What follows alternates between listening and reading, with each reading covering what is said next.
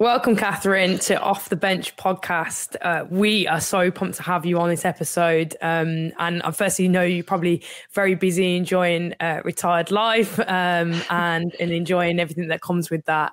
How are you doing anyway? Well, I'm actually not really feeling retired at the minute because I'm having to hang on for the 100, which is in August. So I'm in a bit of a funny place at the minute where I want to just relax and chill out, pretty much do nothing, hide away, and sort of like just be myself for a year. But it's turning into like loads of opportunities being thrown at me, like lots of media. I'm going to be working on the Ashes with BBC and Sky, and and then obviously the 100. So I'm actually probably busier than I was before. So it's going well, but not in the way that I anticipated.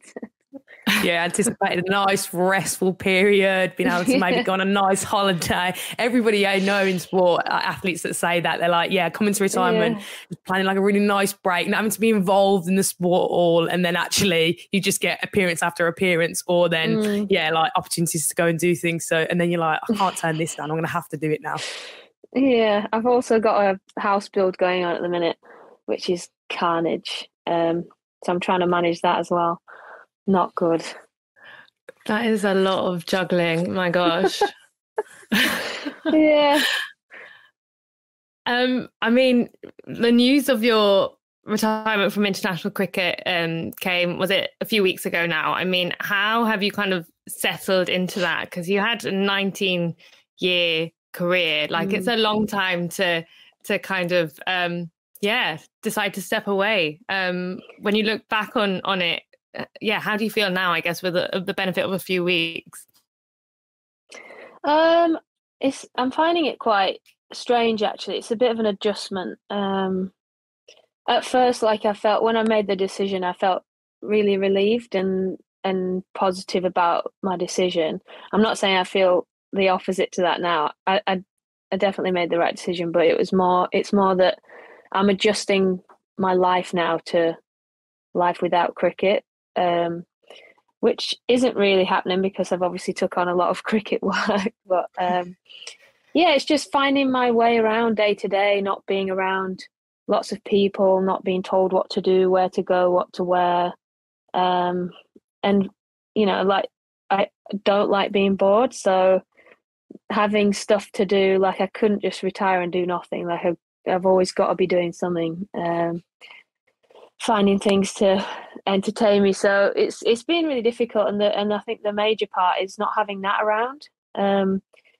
We've lived in each other's pockets for the last 12 years, touring and when we're not touring, being at home or just hanging out. So being with someone every minute of the day and then suddenly not seeing them is pretty strange to me, which obviously I've got to adjust to now. But it's not the best thing, but I'm working it out, and I'm sure I'll find a good balance at some point.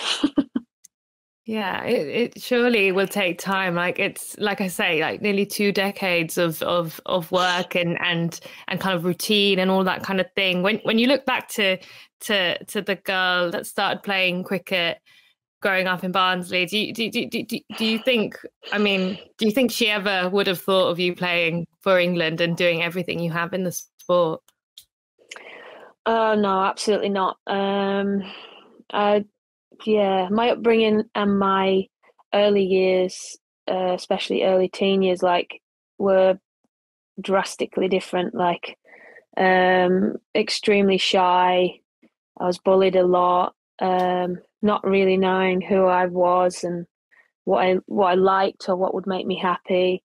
The only thing I knew was that I was a bit of a tomboy, and I really liked sports. And I found that I was quite good at most sports, mainly because I'm one of 6, and the one up from me, I'm the youngest. My brother Daniel, he was really good at all sports, and naturally I just wanted to be better than him at everything. So, that's where that came from, and finding my way through that, and then accidentally coming onto cricket at an elite level. I always just played it because it's something that I was good at. So I did that because I was good at it and I enjoyed it. So that made me feel special, because there weren't many things, unfortunately, that made me feel that way. So I kind of, even though it gave me a lot of anxiety, because being around boys and putting yourself on show is terrifying as an introvert, but equally I was good at it and I enjoyed it. So I was like really torn as to whether to keep doing it or not. And so there was always something that kept me there. And so, like, clinging on to that and finding my way through that, then that opportunity arose to play for England, and it was just a complete accident. And I didn't want to do it because I thought, I can handle this at this level, but any more than this would be a bit much. So no, I would have never done it had people not pretty much pushed me. My sister pushed me there, my brother pushed me there, my parents. No, I could never have ever seen this coming, and it wasn't something I wanted to push myself towards. So I think people who've watched you play cricket would be maybe surprised about imagining you as kind of an introverted kind of teenager because you're such a huge personality on the pitch. Where does that come from then? I think she was always there. She just got beaten down so much. Like, I was quite big. I'm not sure if you can say fat. That's the only word I've got in my head. As a teenager, and so and I was bullied for that a lot, and that sort of stamps down your confidence, doesn't it? And makes you very internal. And so when I arrived there, I was this person who was just hidden away and like that. But underneath, I was, I'm quite a bubbly mental joker, and so there was always somebody passionate underneath, ready to come out. And I guess cricket and the highs that come with that and the people that you meet brought that out of me. And it took a few years, to be fair, from debut, because for my debut the team was made up of older established people, so they were obviously quite intimidating. So when I became the older player, that's when I came out of my shell and started annoying everyone. So yeah, I mean, you've seen the game go from completely amateur to what it is now. I mean, when you look back on your debut, the first World Cup you played in, 2004, 2005, it must feel a world away in terms of the support you guys get now and also just the attention on it as well. What are your kind of memories of those first few years of playing for England?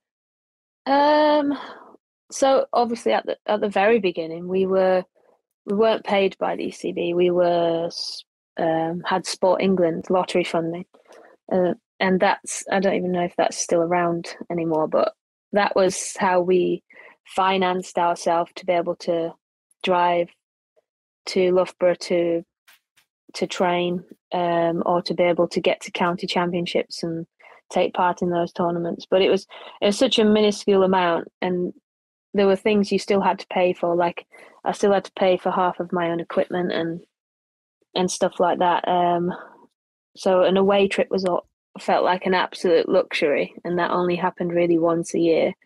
Whereas now, you could go abroad up to 6 times, depending on things that you take part in. So it is a completely different world. It's also a different mentality, because the way I felt back then and the way I feel now is so different, and the memories I've generated through it being different. Because some of my best memories are from when we had nothing, I had nothing, and it wasn't broadcast or cared about. Because it does. When the cameras are there, they add so much.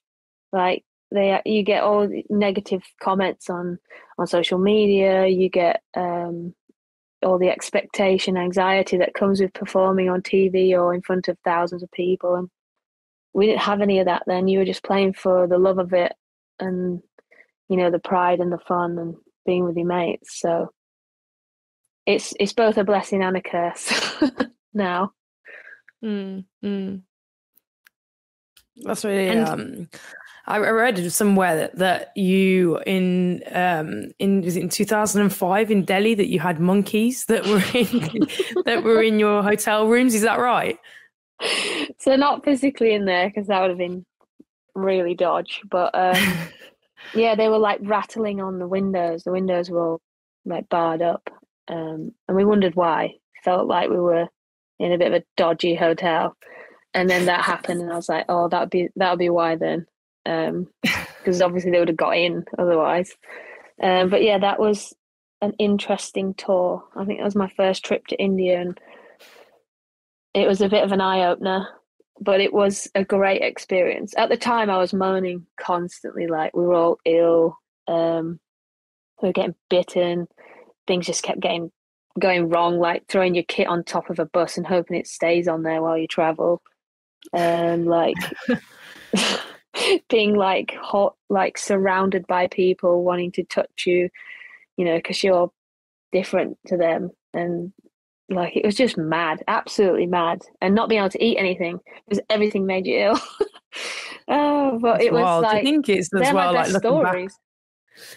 Back, and I think like looking back as well. Do you think yourself like what I guess like stories of what I hear as well from sort of within rowing, within my own sport, about what in the early days people would put up with and what we would do, and you think that's the world of an elite sport and high performance sport, and none of it shouts or screams high performance. No. You know, you're talking about there putting your kit on top of a truck or something and hoping that it stays there by the time that you get there, especially when you're paying for it as well in those early stages. Do you think it's wild now? Do you think maybe some of the younger girls that now are in the team would be horrified by some of those stories? Oh yeah, no, they wouldn't do it. They just wouldn't come on tour. Everyone's a privileged queen now. Yeah, we are. We're just like what we expect now is different. Like the standard is so high that anything below that is you know, unacceptable, which is mental. Like I just come from a place of hard graft, and I like that. Like my dad ran to work and back every day, so he totaled like 100 kilometers running every day.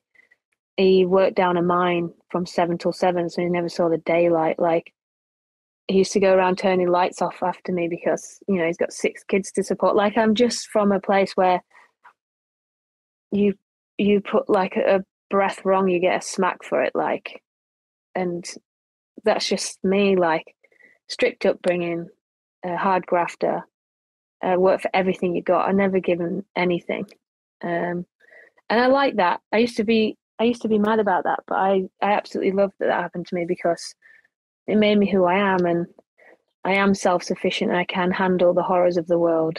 And I just wonder if these days we are, you know, not saying you should smack your children, but we're not, we don't have that, I call it a bit of bastard, that we need to be able to survive in this world by yourself, and realize that, you know, if you can go through this, you can go through that. So it's tough. It's a scary thought.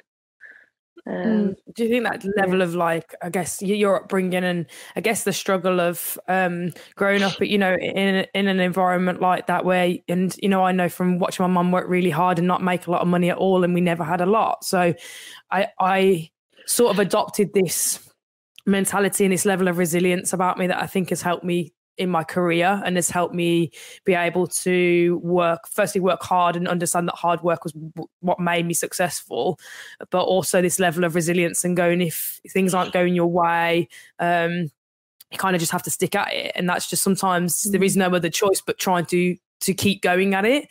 Do you think that's what's led to having such a successful and long career, that level of resilience that you have? Yeah, absolutely. Like resilience is the number one ingredient for me, and my, you know, that breeds a power of will, doesn't it? And like the willpower that I've had throughout my whole career is why I've lasted 20 years. I don't know how many cricketers have had that long a career, especially as a fast bowler. It's generally a short lifespan. Is the key ingredient for me, and I've had that bred into me throughout my whole upbringing. Major injuries do that for you. Being a lesbian does that for you. There's just on that, like that, every day there's something, to ignore or to, I don't know, push through, if you like. There's always I seem to have chosen a pretty hard lifestyle, but I'm grateful for it because, like I said, I could probably function and get by life better than most people I know have got it easy, if you like. But yeah, it's true. Like, these are lessons I wish I could teach, but you seriously have to go through them to get through the other side and realize what you're made of, I guess.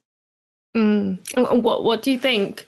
I mean, you've been in teams with in the last few years, I guess. I mean, Alice Campsey, I think, was born like a few weeks or a few days before you made your debut, which is remarkable that you were playing with her. But what do you think you did add to kind of the environment where you could kind of, the wealth of experience that you had? How did you kind of hand that down, I guess, to the new players coming into the England environment? Lauren Winfield is one of my best mates.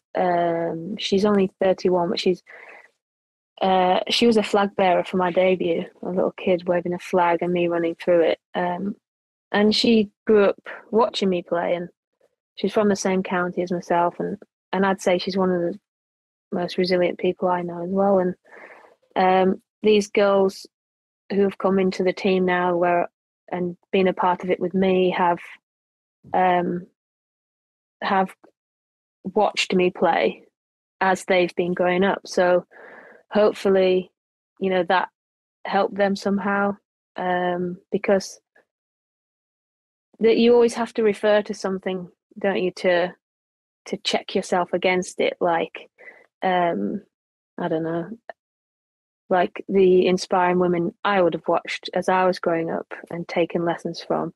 Had they not done something, I wouldn't have realised, well, maybe I can too, for instance. And I guess from talking to Alice, that's something that she's taken from me too, and watching me and how I operate and perform around training. And I always try to give the best version of myself every time, not only when I play, but when I train, because they need to see how hard you need to train to be able to build that resilience, to then lay it all out there in front of everyone. So yeah, I would like to think I've passed something on to them and that they would do the same. Yeah, I bet. I mean, I can't imagine kind of coming into a team environment with the person that you've looked up to all of your life. It must be, pretty insane for them. And I know you've got kind of your gregarious side. I'm sure you've got that you bring a lot of fun to the team environment too, but that must also be kind of intimidating for them to kind of go in and be like, oh my god, this is Katherine, like, Brunt, like, what?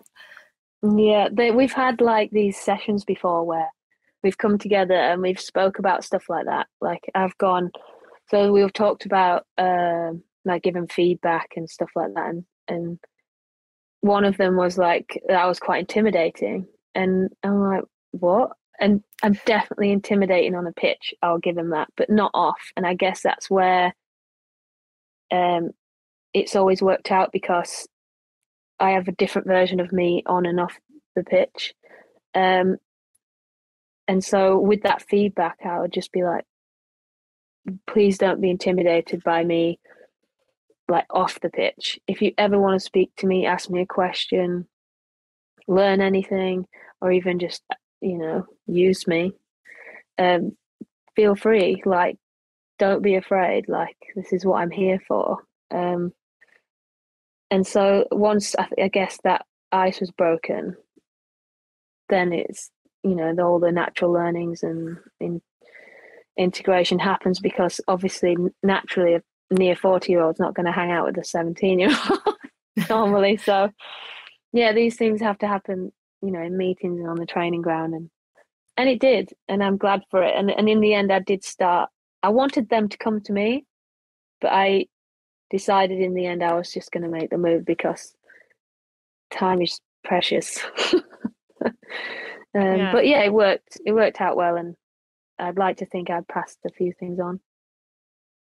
And you've been such an incredible role model, not only in that teammate sense, Katherine, but you've also been an incredible role model for the LGBT community in your presence as a lesbian. And I think, you know, speaks so powerfully to a very small community of us that exists within sport. But I guess for you, before you were a role model, and I guess what did them early days of, I guess, you know, you've spoken before about struggling to tell your parents that you were gay, and how do you look back on that sort of moment of coming out and coming out to your parents? And I guess how did you look at that, I guess now where you are today, and now having a wife and being able to live out publicly? How does that kind of compare to the early days of Katherine before she ever came out?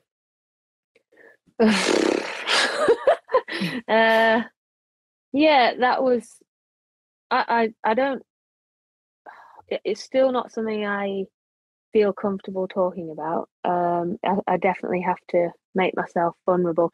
I think it comes across that I do it quite easily, for sure, but it's not. I'm always having to sort of hold stuff in, because it is like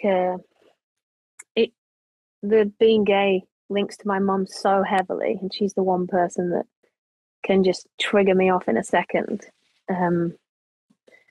Shit, and it's happening now. Yeah, so like in the beginning, like my mum's a devout Christian, and so being gay in any form is like just the, you know, be all and end all with her. And so when I came out at 21 to her officially, I actually wrote her a letter because I couldn't do it to her face. It was just too hard.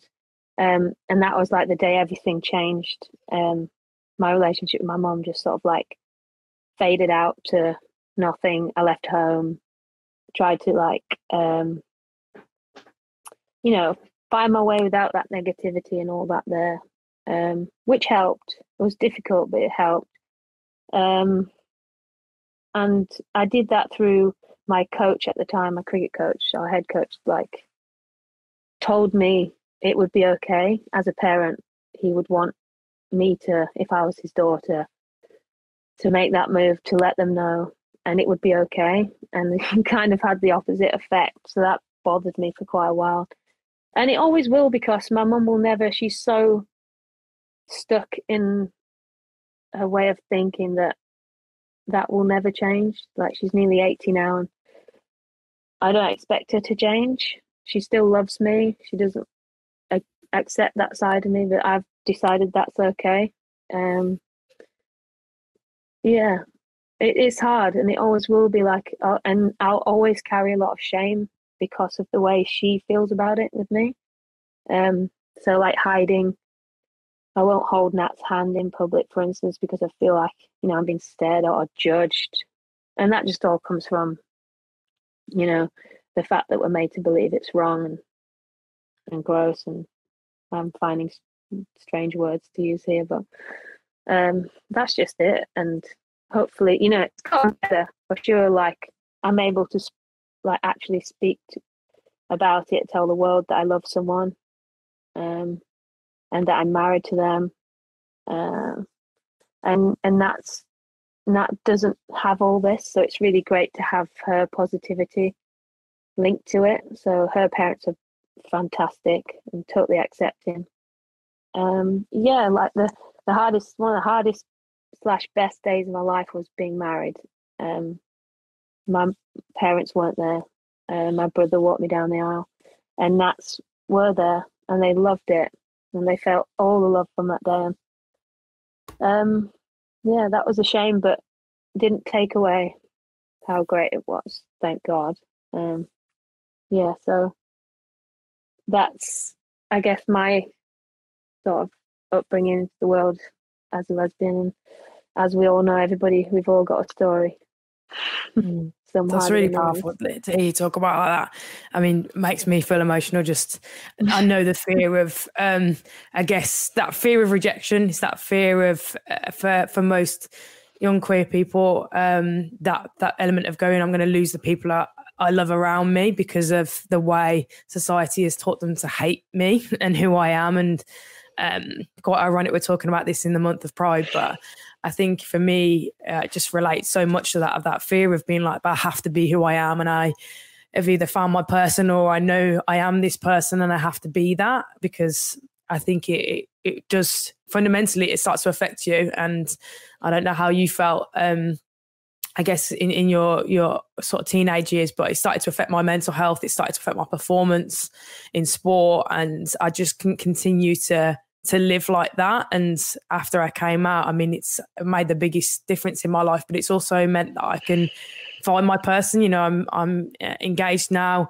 to my fiance June, and it's just been the most beautiful thing. And I think that, you know, I never had those sort of role models growing up, those LGBT role models in sport. I just didn't see that. And I think it's so powerful in the presence of you even saying, like, I don't care if I get kind of rejected, and even from my own family, but I'm going to be out and live my life and just be happy and find your person. And the impacts in just your presence, you and Nat together, you spoke about a little bit earlier, and we'll go on to that in next, but just the presence that you have in the sport is just powerful. And I think sometimes we don't realize that as athletes because we're just living our lives and as people, but the impact is greater than you can ever think of, just your presence of being there. So firstly, thank you from a younger queer person on that. But you speak about Nat so beautifully in your wedding day, and it's making me very excited for planning my wedding. But you speak about that, and I guess there's got to be an element of difficulty there with you both being teammates. I can't imagine. I mean, my fiance Judy just plays basketball, and we're both athletes, and that comes with its extreme challenges of us both being away and our programs clashing. But is there another element of that difficulty, or is it easier even with you both being on the same team as well?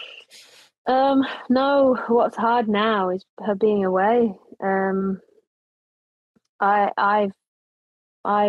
We both have loved being together every second of the day, and I think that's how I knew I was supposed to be with her for the rest of my life, is because I can't be around her and ever be angry or upset or annoyed. Like, she just makes me whole, you know? Shit, I'm getting emotional again.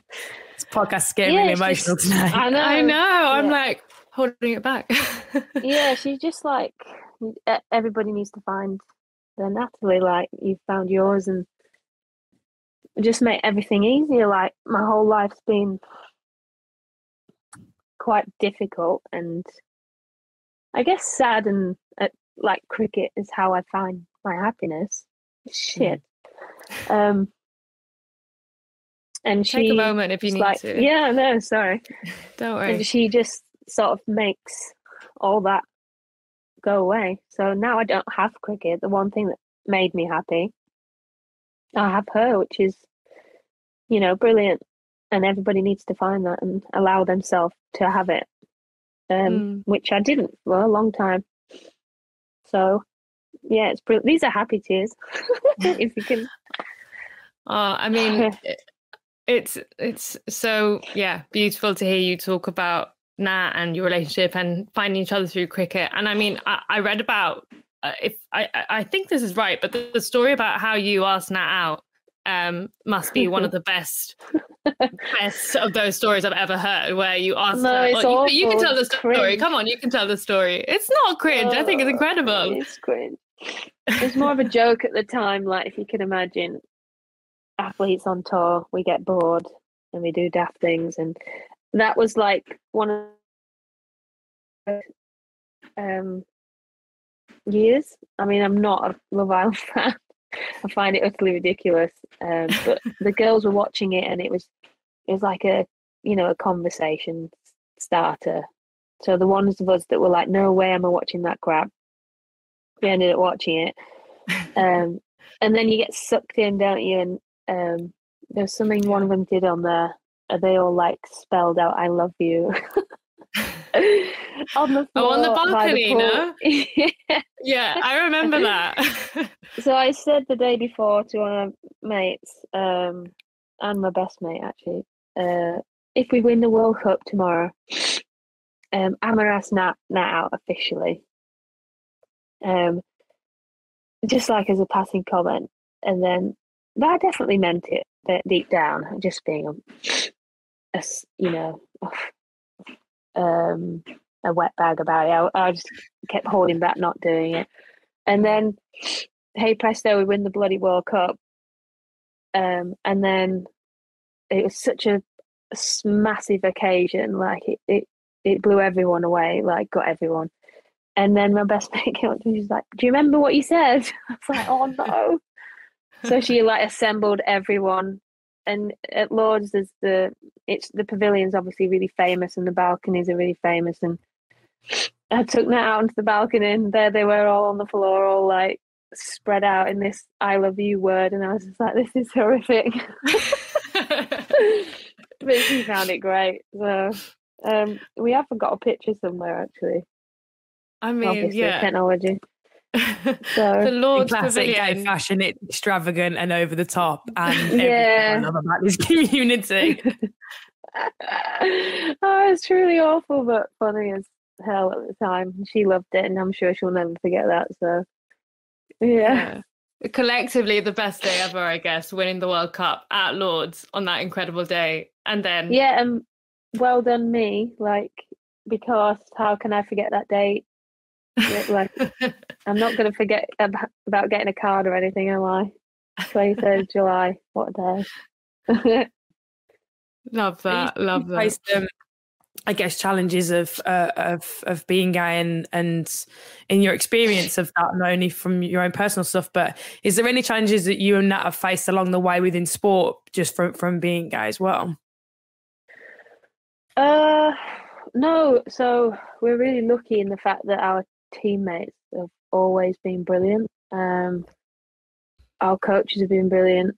Obviously, relationships in a team from a business perspective aren't great. Like, if you fall out, then your performance can lack, or somebody ends up getting pushed out if one's better than the other at what they do. So luckily, we're both always been very mature, never ever fallen out, and we only ever inspire each other to be better because we both effectively do the same job. We're both all-rounders and always wanted to be better than each other. So naturally it brings the best out of us. So from a business perspective, it actually was good for them, but luckily the surroundings for us were great. All our teammates are just really accepting. We have a lovely, like, family supportive environment, which is what you can just always hope for, which is not always the case, obviously.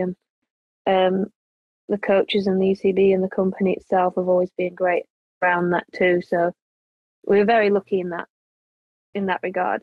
But it could have obviously been a lot different. When you say you guys kind of wanted to always kind of strive to be better than each other, were you the types that would compare stats after games or after training sessions? Was that ever a thing? No, not stats or anything. We just know. You know when you're better than someone. There's this time we had a game, and they always do this to us, right? It's really annoying, actually. The coach would always put me on the opposite team to her. So obviously that's like when it gets real fiery. I don't know why, but it always brought out the most competitive side in me when I was playing against her. So we call them like internal games where we're practicing, but we've got to form two teams. So, and there's 2 days worth of games, and on the first day, my team won, and I battered really well actually, and I was so determined to win. I like guided out. I got this like a score that I would never get. Guided our team to the win, and walked off, and I was really smug, and got a trophy for it. Like, we had these trophies we made that just to make it, a bit more fun. Yeah. And then the next day, she didn't say anything. This is Nat. Like, so I'm like red mist warrior. She's a cool, calm, patient assassin. Next day, no words, just all action. Unbelievable performance. Player of the match, won them the game on her own, and I was just like, ugh, God's sake. It was luckily there were only 2 games, because that if there was a third, it could have been hectic. But yeah, it was fun. That was just like an example of tit for tat and bringing out the best in each other. So it was fun.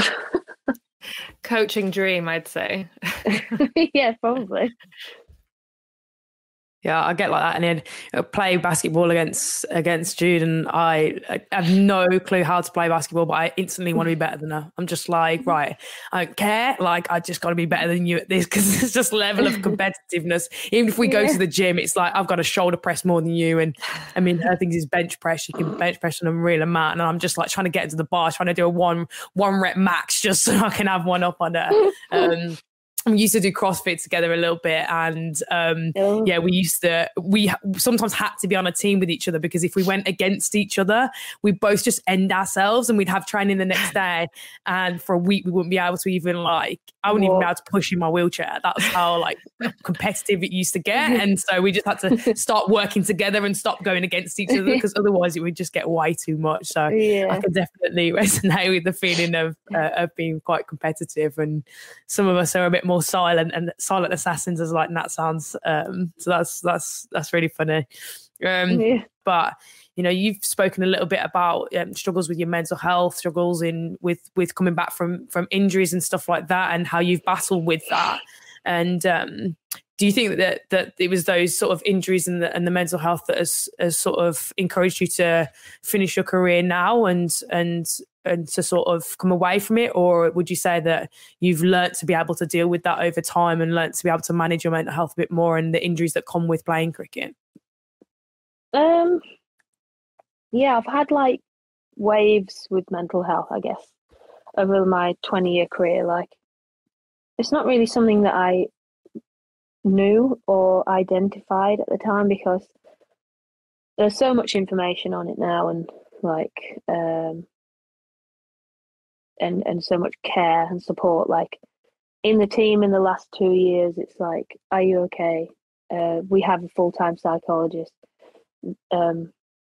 I can turn on my phone, on Instagram, Twitter, and I could scroll once a day and see something related to it. So it is there if you need it.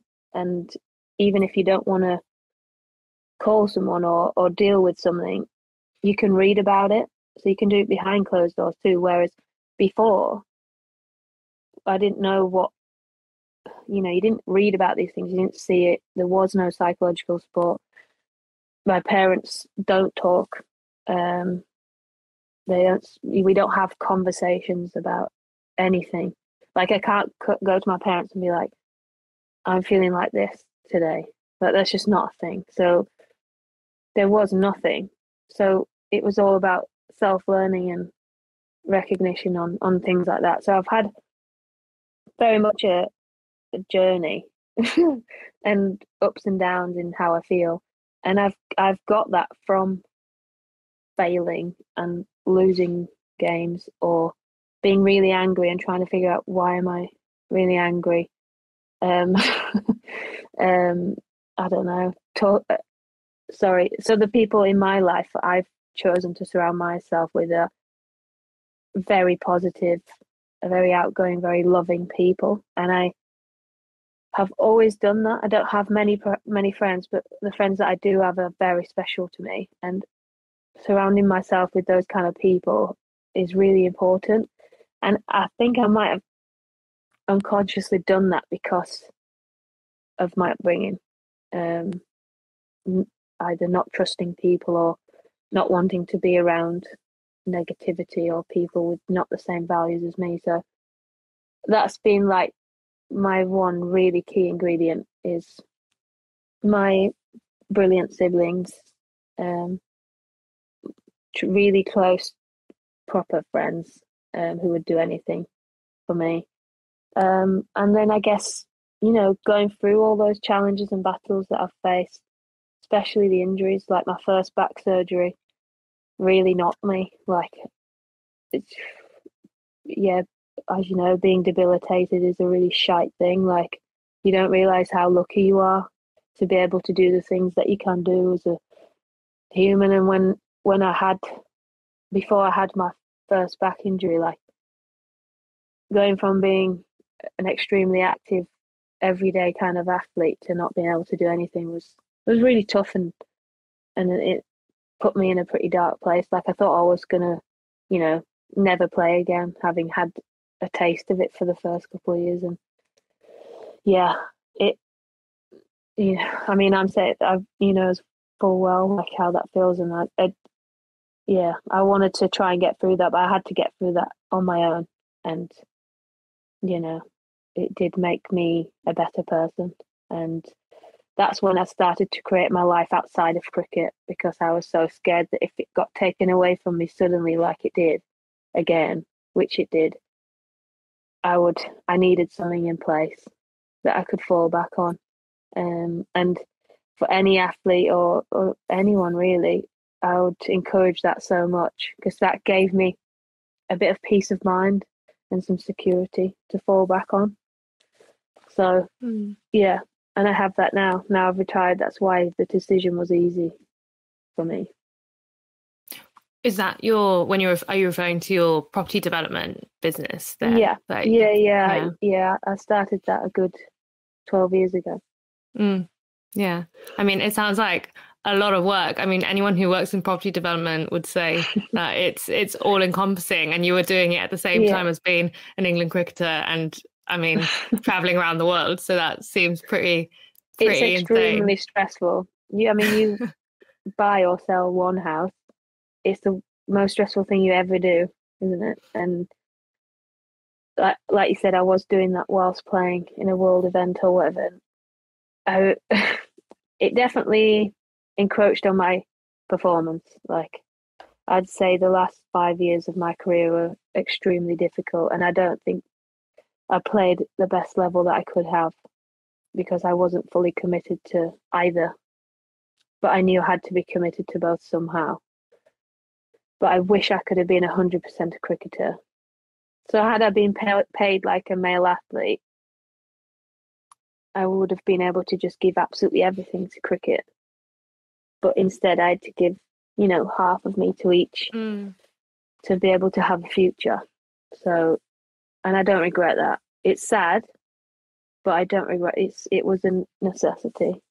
And it's a reality, I guess, for many. I mean, for the majority of female athletes, I mean, that's just the way it's got to be. You've got to kind of juggle doing things on the side to keep you going, sometimes to keep you going during your career, but also just to, like you say, think about what comes next. And for you, I mean, you've already touched upon kind of what an adjustment, I guess, it's been for you to retire from international cricket. You've still got the 100 this summer, but why did now feel like the right time? I mean, we're heading into a big summer, the Ashes, and how do you think it's going to be for you to be watching it from the other side, I guess?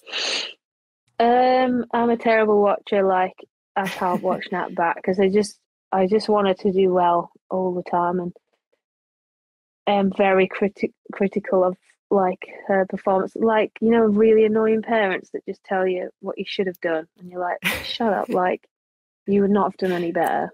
In fact, you would have done worse. So, I'm trying not to be like that, because it's so easy to criticize from your chair. And I've known that my whole life. But yeah, it all comes from a place of wanting her to be great. So yeah, I've now got to do it live and not rip everyone to shreds. And also not swear, which I find really hard. I mean, I think people like pundits who really are honest. I guess you can rip anyone to shreds if you want to. I just got to do it in a kind way, I guess. Yeah. I think as well in like the women's game as well, I hear a lot about, it's always constantly talking about positive like record breaking figures, and like being like, oh, new record breaking figures such and such game. And But then we fail to forget to actually talk about what's going on in the game. So I think it's so refreshing to have somebody that comes on as a pundit and actually talks about what's going on in the game, not talking about, oh, how amazing it is of like the women's game for it to be this many people in the stadium. No, I want to talk you to absolutely slate the people on the actual pitch that are doing their job, because as a sports fan watching that, I want to know what's going on, especially, you know, if you don't really know the game in and out, but you want honest reflection. And I think it'd be great to see. I think just commentary on women's sport become that little bit the same as what it is for men's sport. You wouldn't go into a men's game and go, how amazing it is to see all these people here in this stadium supporting the women's game, how incredible it is for them all to be role models. No, you'd be talking about how bad they are at their job. So I can't wait for you to sit there and to be give honest feedback on what's going on. It's because with the women's game, I don't want to, this is not like a blanket comment because it's a rare occasion, but some male pundits do say stuff like that because they don't have enough knowledge about the women's game. And so they find things to talk about that's actually quite patronising, like stop referring to it as something that's getting there, it's growing and all this. Like, we are here, we are on a major stage, we are on Sky Sports, we do have millions of followers, like, let's commentate on how good what you're seeing is, like, and how you're seeing it, how they do that. Not like all the naff stuff like what you said.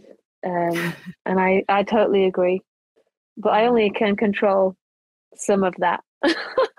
And sometimes you get led as what to say. So, but I've always tried to tell them, like, I am just going to be myself. And say the things that come naturally to me, because I feel like that's the best way. And if you don't like it, don't employ me. I think you're going to do just fine. It's going to be fun. We'll all be tuning in. Yeah, I can say all my honest things in my book instead. Is that coming up? I've been threatening it. I've been talking about it. And mainly I was just joking about it, but I'm actually dead serious now.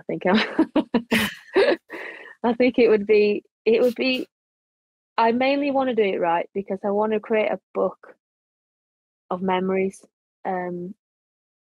Like, obviously my journey as a whole, all the ugly bits. And then when I have kids, I want to be able to tell them my story, because for some reason, I don't know if it's age, but I forget stuff all the time. And it's really annoying because when I catch up with some old mates from, I don't know, the 2006 squad, they tell me stuff and it brings back so many happy memories, and I just wish I could remember them. So yeah, mainly for that reason. I couldn't care if I only gave away one copy. It would be, just great for that reason. I think you'll do more than that. Come on. I think a lot of people will want to hear about 19 years at the top of international cricket. It's pretty remarkable. I mean, I feel like we could talk for hours, but just to kind of wrap up, I wanted to finish with a question we ask all our guests. I mean, this podcast is about kind of championing different women in sport, athletes, broadcasters, leaders, coaches, and I just wonder if you could name anyone outside of your sport who you admire, who you admired while you were coming up in the sport, or who you admire now, that kind of stands out to you as a woman working in sport who has made a difference, I guess, to you.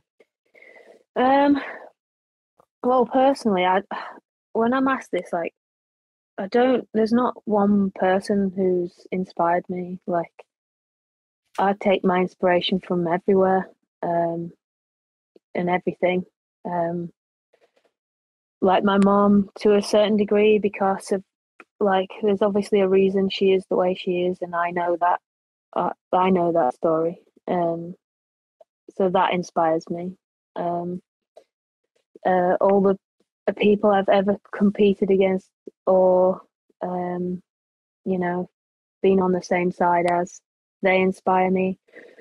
From the TV that I saw, that I was able to see, because we only had a black and white telly, that inspired me. So Monica Seles, Kelly Holmes, like these people who are just seem so normal to me, not superstars, but that I could be one of them. And coming from an army background to suddenly winning something, but winning something so like naturally, and shocked herself doing it as if she'd done something that she didn't believe she could do. That inspired me. Obviously, Sellers being stabbed and coming back from something horrific, mentally and physically scar you. Like, these things stay with you. You don't see them at the time as this big inspirational moment, but they're there. So I take mine from everywhere to try and create the best version of myself. Like, there was my best friend who, when I came into the cricket team, she retired 2 years after, but I wanted to be better than her. Like, do you know what I mean? It's an array of everyone and everything, I guess. So, yeah. I think I can speak on behalf of both of Molly and I when I say we've been super inspired by you. So thank you so much for coming on today, and thank you for sharing your story in such an open and honest way. I think it will speak to so many people listening to this, and I'm sure they'll be able to relate to parts of it. And we can't wait to read the book, more importantly. So yeah, you'll have to keep us up to date when it's coming out, and we'll let everybody know. So yeah, get it on your Christmas list. Yeah, definitely. Right, that's it. There's been a date now, Christmas list. By Christmas this year, it'll be out there, be in your stockings. Thank you so much, Katherine. No worries. Thanks for having me.